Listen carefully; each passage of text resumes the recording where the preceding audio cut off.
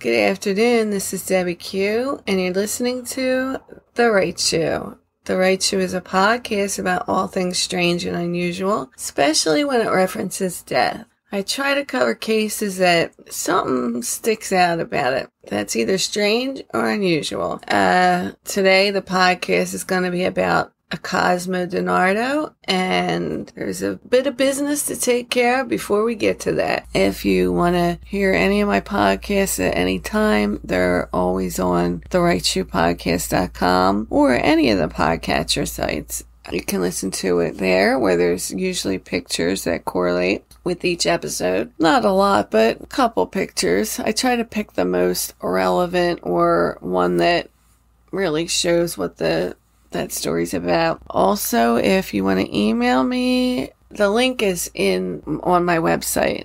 If you go to therightshoepodcast.com, the link is right there on a couple of the pages. And I am very pleased with the emails I've been getting. Very, very nice. Very pleased. If you want to leave a rating, I know Apple Podcasts has a rating system. That would be wonderful. But that's all good. I have to say that because I tend to forget that because I get so excited about what I'm about to say. I start blabbing away and then I'm like, oh, I forgot everything. I guess I'm just going to jump right into it today. This story I initially heard about on TV. I was sitting, probably kind of paying attention. I just remember hearing the name Cosmo. And I always remember that name from the Seinfeld show when Kramer revealed his first name to be Cosmo. And I know that any name can be made real. I just never heard that name before. So when I first heard it, I thought, I don't know. I just kept thinking of Seinfeld for a while because when it first came out, they just kept talking about someone named Cosmo Dinardo and these kids, and a couple days where they didn't know what was going on. I don't know. I never really paid attention until it exploded into this huge story that I'm still surprised that it came out of Bensalem. Cosmo Dinardo was born January 21st, 1997, and he was born to Sandra and Antonio Dinardo. And they lived in Bensalem, and they were very successful people. They owned several properties, and by several, I think I read about 60 properties. Also, pretty sure they either owned all of it or were partial owners of a place called The Bridge, which is also in Newtown, which is in Bucks County. That is a place that when I always knew it was there. I remember a lot of my friends, if for some reason, this sounds so funny to me, but there was a lot of instances when I was going to high school, a parent would find pot or weed laying around and they'd be like, you're going to the bridge. That was the big threat. I always remember my friends saying I had to go to the bridge because I got caught smoking pot. But I didn't know the Dinardo family had owned that. I didn't even know they had any parts of it until this all came out. And also, they had a construction company, and I think that was actually the most successful of all their endeavors. Antonio, they showed in the news, he became somewhat of like this run-around ne'er-do-well. It was a shame. You felt really bad for the mom. Her name is Sandra, and she seemed like she had a lot on her plate. That being said, Cosmo was like an eligible bachelor. Again, they lived in Bensalem. Now, Bensalem to us, we were in the Northeast, and Bensalem, it's only about 5-10 miles from where I sit right now. It's close in proximity. It's different in that it's where, like, when we were younger, that's where the rich kids lived to us. It was like single houses. We were all like in tiny row homes. There was a lot of friendships between Bensalem people and Northeast people. There was a mall in the middle called Woodhaven Mall. It was such a tiny mall. I can remember almost every single store that was in there. I could name them to this day. The kids from Bensalem and the kids from the Northeast would always like meet at Woodhaven Mall. It's still there today, Woodhaven, but it's just basically like a Home Depot, a movie theater, It's an outdoor kind of strip mall. It's not an indoor mall. That mall brings back some of the best memories of my life. So Cosmo Dinardo, I saw pictures when he was younger. I mean, he's still young, but I saw pictures when he was in high school. Good looking kid. You know, people just flocked to him. They said he was a doll. Like, people that had known him his whole life said that he would be right there for anybody. He would like shovel your sidewalk, and when it was snowing, he would just help you out no matter what was needed. He was a good kid. What Sandra, his mother, said, a few things happened and it caused him to tumble. He broke up with his girlfriend, and that is traumatic for a young man. Also, they didn't really go into too much detail, but something with the Navy SEALs, I don't know for what reason, it didn't work out. And he fell into depression over this. And then the biggest thing was his mom said that he was in this ATV accident. He was actually pinned under an ATV for several hours. And he had hit his head on something when, I guess, whatever that happened during the accident, he had a severe head injury. After this accident with the ATV, she said that he became a completely different person. It was night and day, Jekyll and Hyde, not even the same individual. I mean, you have to believe her, because there's proof that he went to several facilities to try to get help. He went to Abington Hospital, he went to Belmont Hospital, and Belmont Hospital is intense. Belmont Hospital is a place you go to and you can't get out of. Like, I actually went to Belmont one time. I had just had my second child, and I fell into postpartum depression. I don't even know if it was depression. My mind was scattered, and I needed help, and I got it there. But when you go in there, it is scary, because you go in and you sign those papers, and that door clicks behind you. It's almost like jail. You're not getting out. Even if you say, I want out now. And I voluntarily committed myself, because at first I was really scared and I didn't like it. And they were like, look, even if right now you sign all these papers, it's still going to take 24 hours for you to be physically able to leave. So I thought, okay, but you know what? It turned out to be the best thing I ever did. They got me back on my feet. I have nothing but good things to say about the hospital. I don't know. I've heard very mixed things about it. I went there a long time ago. It could be different. But the point is it's intense. And if this kid that young needed that intensive therapy, something was going on. I mean, that head injury, or I don't know, maybe the depression and then the head injury on top of it, caused something massive to happen. He really became completely out of control. He would go on Facebook and say things like, don't you love having sex? And really getting crude about it. Before they were flocking to him, now they were, ew, what is wrong with this guy? Pushing him away. Then he started hearing voices, and he started becoming extremely violent with his mother. They got into fights. The one time they were driving in the car to one of the facilities, she was trying to get him help. He jumps out of the car. He jumps into this other person's car and says that he was being kidnapped. And he actually got arrested for that. This kid was on a bad course. He was starting to hallucinate. These doctors that she brought him to, they diagnosed him with bipolar disorder and schizophrenia, which were only two of the disorders. So this kid had problems. It wasn't like this young kid that was being, I'm going to just act out. He really had issues that needed attention. And his mother seemed like she was really going to bat, but I think it was just too out of control at this point. So all this is going on. On the flip side of the story is a kid named Jimmy Patrick. Jimmy Patrick was raised by his grandparents. This part is a little, not sketchy, but it was never delved into totally why he was raised by his grandparents. But apparently his mother, whether it's self-induced or something she couldn't control, she could not take care of her son. The grandparents always took care of him, and he seemed like he was very much adored by his grandmother and his grandfather.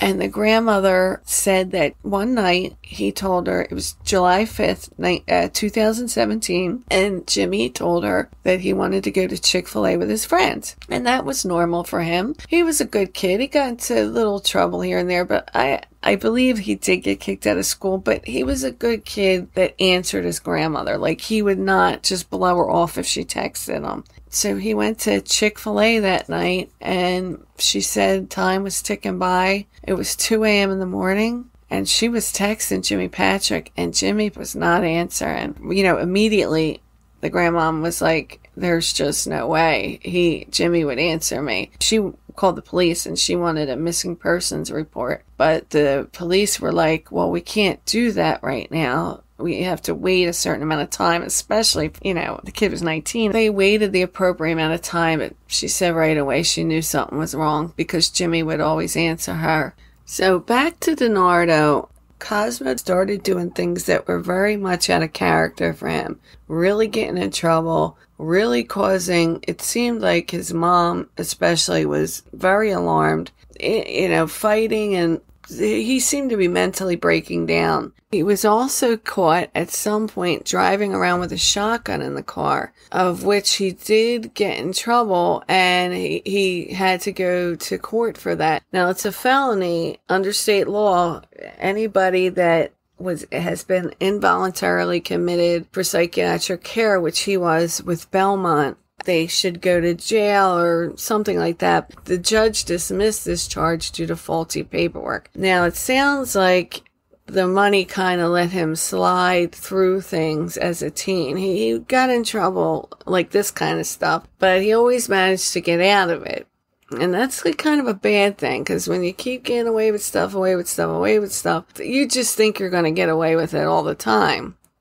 And then there comes a time where you can't get out of it. Also, he had a lot of problems with his dad. Now, his dad, they said he was like a philanderer. He cheated on the mom. And Cosmo was understandably angry. I would be mad when I was young. Getting older definitely dulls the edge, but you know, when you're younger, it would piss off anybody to see your mom or dad cheating on the other partner. That's your parents. Even divorce is big on kids. And she even brought in a priest to try and help at one point, and he blessed the house. He said he felt like a little bit of bad vibes in the basement, and then they said parts of Bensalem were built over ancient grounds. I had never heard that before, so I questioned that. But bad juju. If this priest felt it in the basement, who am I to say it didn't happen? Especially if her son was acting like this. So he blessed the house. Everyone was trying to get Cosmo back to where he was. He was a good, solid kid. And it wasn't just his mom saying this. It was several of his friends who grew up with him. One friend had known him since 4th grade and said it was just unbelievable what he had turned into. So now, as the Patricks are wrestling with police to, you know, because he was 19, they're most of the time it is just like a teen, not running away, but just losing track of time and not showing up. So they had to wait for a certain amount of time before they would declare them missing. In the meantime, we switched to 2 days later, which was July 7th, 2017, and there's 3 other parents that are worried about their children. Tom Mayo, 21, Mark Sturgis, 22, and Dean Finocchiaro. These 3 are all missing. Now that's 4 kids that are missing. But at first, it just was Jimmy Patrick. These parents of the other children were still trying to get to the point where they realized that their kids were really missing. Suddenly, they started going through the surrounding areas because Jimmy Patrick was from Newtown and Dean Finocchiaro was from Bristol, which is not too far apart. He had last been seen with his friend Mark. Tom Mayo was in close proximity. It was in Bucks County. They figure out that all 4 boys are missing, so now they know they have a problem. And as they were interviewing people and going through the list, and there was one police officer in particular Officer Freer. She was pretty involved in this, as was Officer Forrester. He finally figures out that there's one name that he keeps hearing besides the 4 kids missing, and that name is Cosmo Dinardo.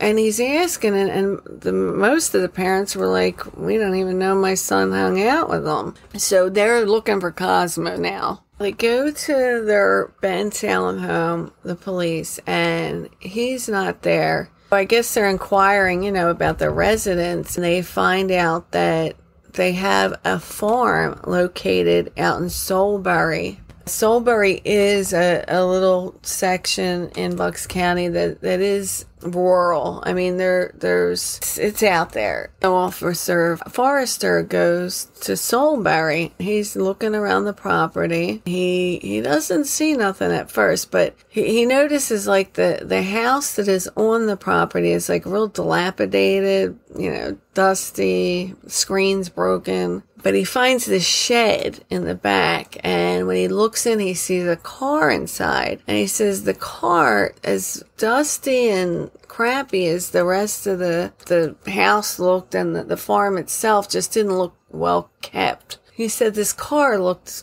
brand new. I mean, there was nothing wrong with it. There was no dust on it. He leaves the property. He gets a search warrant at this time. When he comes back with the search warrant, he finds the title to the car tacked to the wall. Why would, in the middle of this dilapidated farm, this nice car and the title tacked to the wall? None of it makes sense.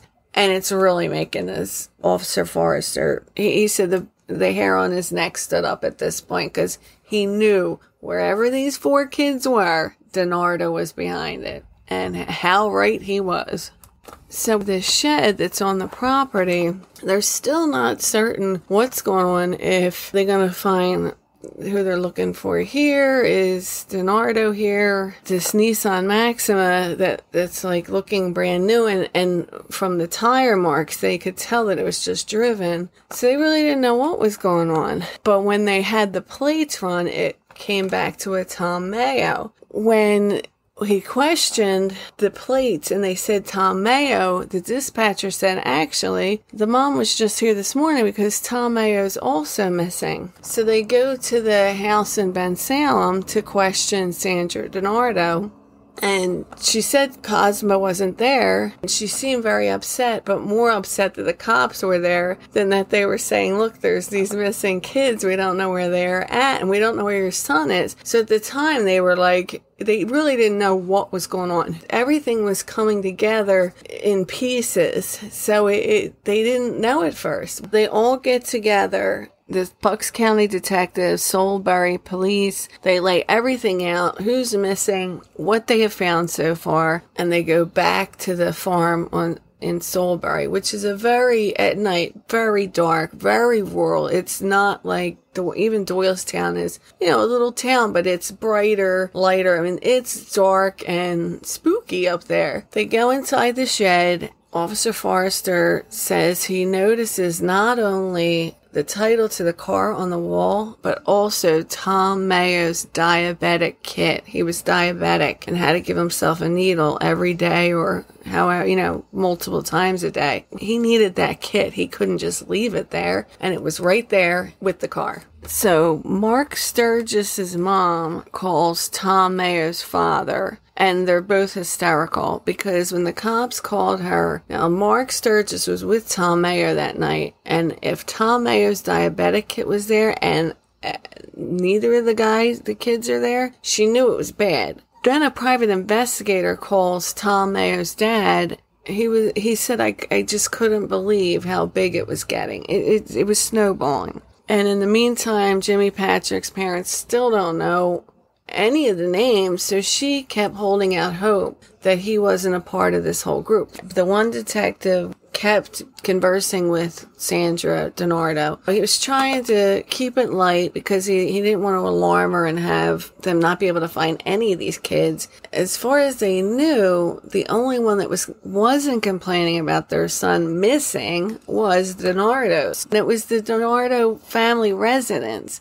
It just made sense that Cosmo was something was behind it. So wherever he was, the mom must have said, look, you got to go down to the police station and work this out. He shows up at the police station and says he has absolutely no idea where these 4 kids are. He tells police that him and Dean were driving around that night. They were going to go to Langhorne, but they got into a big fight, and then he dropped Dean off and didn't see him again, and he went to a park and stayed there until 9 o'clock. The investigators said the only thing that they could see out of this whole story was that Dinardo was trying to separate himself as much as possible from all of the kids. And his alibi wasn't even really that good because he was by himself. But the cops have nothing they can really hold him on, so they gotta let him go. So for now, the story was in the news. And like I said, you know, I'm watching the news and I keep hearing this Cosmo, and I'm like, what? The way they were presenting it was almost as if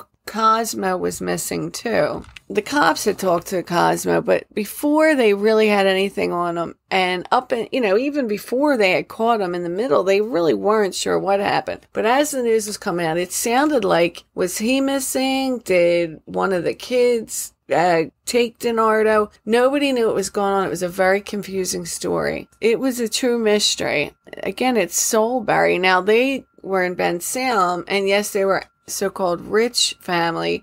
Some of the other parents were a little ticked because stuff was coming out. They were finding out just how much Cosmo had gotten away with in the past. And, you know, some of the parents, rightfully so. I don't blame one of the dads saying, you know, if his son got caught with a gun in the car, they wouldn't have thrown it out for faulty paperwork. And that's the truth.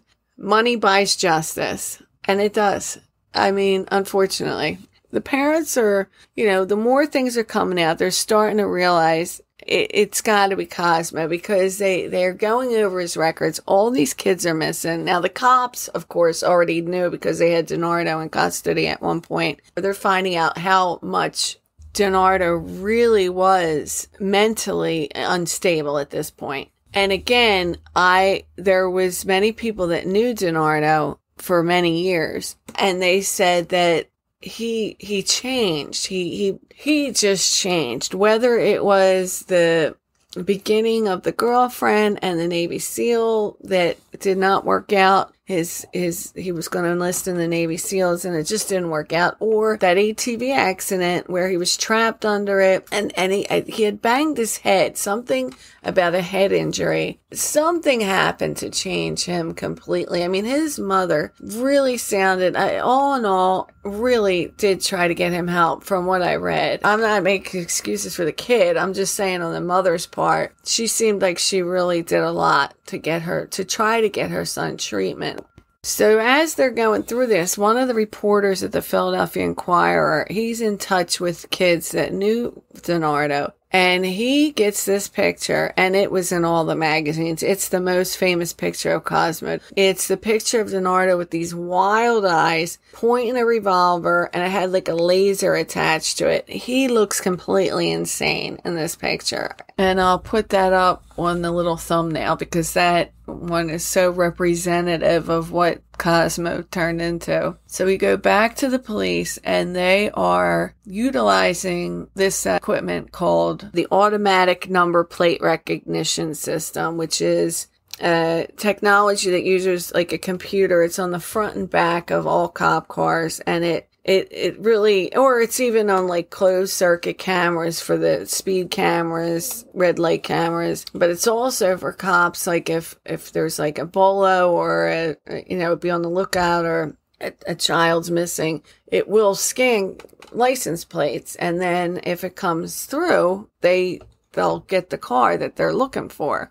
So due to this license plate reader, they find out that Dinardo's driving around in Tom Mayo's Nissan that the cop originally had seen in the shed on the Soulberry farm, and he's trying to sell it. So the cops finally have a reason to arrest him. He's got a stolen vehicle, and he's trying to sell it. So they throw him in jail, and they put his bail at $1 million. And at this point, the cops know Dinardo's behind it. So the $1 million bail, the parents are happy, and the cops get an extensive search warrant for the Soulberry farm. They go in and they start really looking. They're digging. I mean, they're going through the grounds big time. Dinardo's parents are like freaking out. Like, what are you digging in our farm for? I mean, yeah, I'm sure Dinardo wasn't being honest with his parents at this point. The parents didn't know what was going on. So they're asking, why are you digging in the farm? Nobody's telling them anything. They put him into $1 million bail, and his father bails him out $100,000. Now, the parents were just infuriated. I mean, it brings up a whole other issue. I mean, if your child, if you have money and your child is arrested and there's 4 kids missing, the bail is, whatever the bail sum is, what do you do? I mean, what do you as a parent do? Are you going to let your kid sit in jail, or are you going to bail them out? And I hate to say, I believe that most parents would bail their child out. And I'm not saying that's right at all. Believe me, I'd be banging my head against the wall if I was in the position of these 4 parents that did not know where their children were. But this case brings up so many interesting. What would you do? As a parent, you're always gonna love your kid. I mean, you just are. You can't stop it. Some, not everybody. Most mothers that I know think about it. What would you do in that situation? The parents are going crazy. Dean Finicaro's father gets a call from his cell phone carrier that says that a 911 call was placed from the phone of Dean's. For a second there, his heart leapt to the moon. Oh my God, my son's alive. He's trying to call 911. And then just as instantly, he found that the cops had used the phone to call 911. It's an investigative tool call into their dispatch office. Then there was another incident that was false hope. The car was, its cell phones ping. And I think it was, Tom Mayo's cell phone pinged in Springfield, Delaware County, which is 50 miles away from Salisbury. For an instant, they thought, oh my God, he's not in Salisbury he's in Delaware County. They got another call back that it had been, now that was in 2017. Already 3 years later, they have fine-tuned these cell phones. Cell phones advance every year very quickly. Now, at first, the towers weren't even correct half the time. It pinged in the wrong place, and actually when they redid it, then when they triangulated it, it did ping in Salisbury. So the kids, all 4 of them, were last seen with Cosmo Dinardo in Salisbury, Bucks County. One of the mothers said, I knew that it wasn't good. That hope doesn't stop. There's that false hope that something good is going to happen, but that, it's hot out, days are gone past. So now the parents, they go to the farm. There's a patch of dirt that has this vegetation. They finally find a patch of dirt that had new growth in it. So they realize that somebody was in there playing around with the dirt to have turned it over. So obviously somebody was playing with a backhoe or something. They keep digging, and they come to this really bad smell of gasoline. I mean, it's so strong. They know something's wrong. They keep digging, and then they hit this oil tank, which was converted into a pig roaster. Now, as a city girl, I'm not even sure what these terms mean, but I can kind of get that it wasn't good, because as they kept digging further, they find this blue tarp, and in it are 3 bodies. And by the clothes and tattoos and such, even before they got to the DNA, they were able to identify that the bodies found were pretty likely to be Tom Mayo, Mark Sturgis, and Dean Finicaro, which sucks. And they arrest Dinardo, and this time his bail is set at $5 million. Jimmy's still missing. This was at the time when Jimmy Patrick's grandparents were, his grandmom kept saying, I kept praying, because she said at first, I did not know any of these kids' names. And then when he wasn't found with the other kids, she thought, is he being held hostage somewhere? What is going on? Where is my grandchild? So the cops realize wherever he is, it cannot be good. They go to Dinardo and they make a deal with him. They said, if you tell us where Jimmy is, we'll take the death penalty off the table. And he agrees. And that's when he comes with a story that is horrible. When they finally got to the real story, he says that what happened was, it all started, him and this Jimmy Patrick, who he knew from Holy Ghost. That's where the grandmother finally found out the connection between the two of them. He was going to sell Jimmy Patrick a certain amount of weed for $8,000. Now, $8,000, I mean, that's a lot of freaking weed. I don't know what was going on there, but okay. And Jimmy only comes with $800. So Cosmo goes through the roof and he was like, what the hell is this? You know, I'm not making money on it as it is. They get out and he says, I'll sell you a gun instead. So as he's looking at the gun that Cosmo gave him, he takes a .22 rifle and shoots him dead. Just kicks him to the curb, buries him like a piece of trash. And that's it. He goes home. I think that little bit of shooting, I don't know, it must have gave him some kind of high, because he involves his cousin, Sean Kratz, who is from Philly. He was definitely the weakest link in this duo. Originally, Cosmo's mother and Sean Kratz's mom got them together because neither of them seemed to have any friends. So they thought, oh, this is good. We'll get them together. And their parents were first cousins. You know, this will be good for them to have friends. Yeah, it worked out so well. But I don't think Sean would have been involved in any of this if, you know, it just seemed like, gosh, he must regret that living day that he met Dinardo. He brings him in, and Kratz, he's like a skinny, kind of almost beat up looking kid. He agrees to go along with Dinardo to sell weed. But I think Dinardo had something else in mind from the beginning. That night they go back to the farm, and this time they're going to sell Dean Finocchiaro quarter ounce, but Dinardo only has 2 ounces anyway, so he says right off the get-go, it was a robbery. They go to the farm. He tells Sean, why don't you shoot this kid, Dean Finocchiaro? But when they get Dean to the farm, Sean, he loses his nerve and he doesn't shoot him.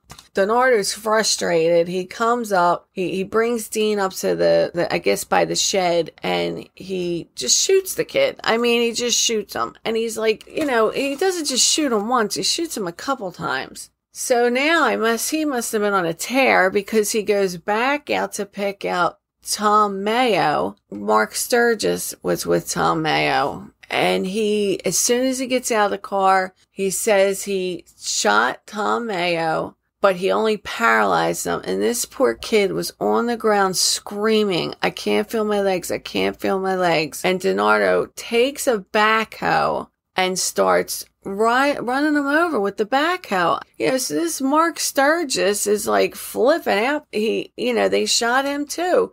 And he said he put so many bullets into Mark Sturgis. I mean, it wasn't like you brought these kids up and something happened, you got into an argument, you got pissed off and shot them. No, you shot all of these kids multiple times. He says he put a lot of bullets into Mark Sturgis because he was a big kid, and eventually he ran out of bullets.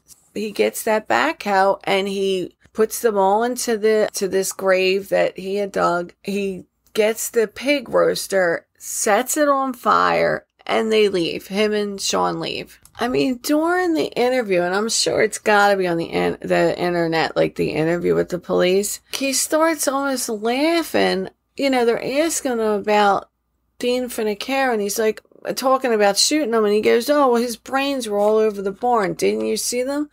And he like giggles.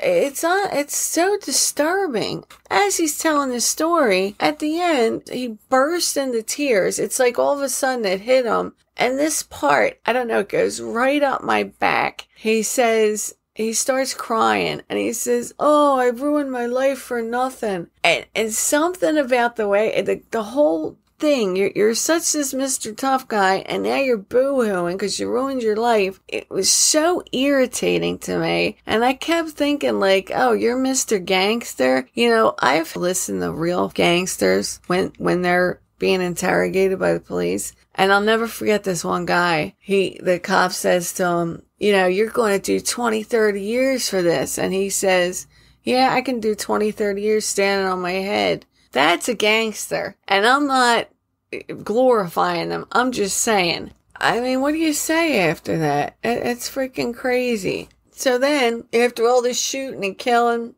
they go out for cheesesteaks. Dinardo says, oh, I couldn't eat my cheesesteak. My stomach hurt. That was as far as his sympathy went. And when he cried for his own self, pathetically, that's a very messed up tale. It really is sad in every sense of the word. I mean, people were just baffled. Like, when did he turn into this monster? Why? What was the motive? And they bring in Sean. He denies that he was involved. Like, he said he was in the truck the whole time. He finally admits to shooting Finocchiaro. It wasn't just Dinardo that killed all the kids. He didn't do it at first, but then when they went to the barn, he said he felt like if he wouldn't have done it, Cosmo made it known that if he didn't do it, he would kill him. Now, people were saying if Cosmo never met Sean or if they never hung out that night, even the lawyer of Tom Mayo said, I don't believe that Kratz would have ever gotten involved with anything like this. Like, he was like a low-level kind of,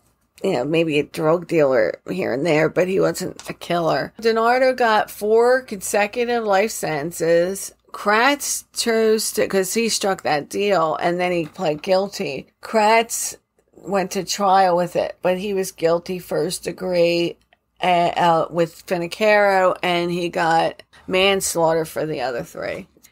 So now that's their life. You ruined 4 lives, 4 boys' lives, 4 families. They were saying like, oh, it's just these blue collar kids that were brought into this rich psychopath's world. I don't know if I necessarily agree with that. I mean, like the layout of that sentence. I just think the guy was a freaking idiot.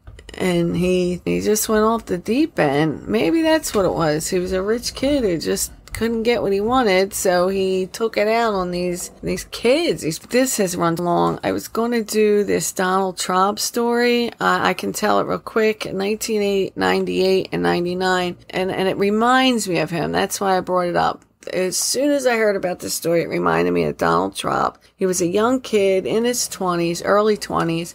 I'll put the pictures on the website because this kid, he was another loser. Just no friends, whatever. He started shooting people. And he injured the first 2 that he shot. One was on a bike, one was walking. But then the big one, Karen Lee Hortis. She was a 42-year-old mother of 2, which is heartbreaking. York Street Road, it was at the Giant there, the supermarket. She was putting her groceries away, and somebody just came up, shot her, took off.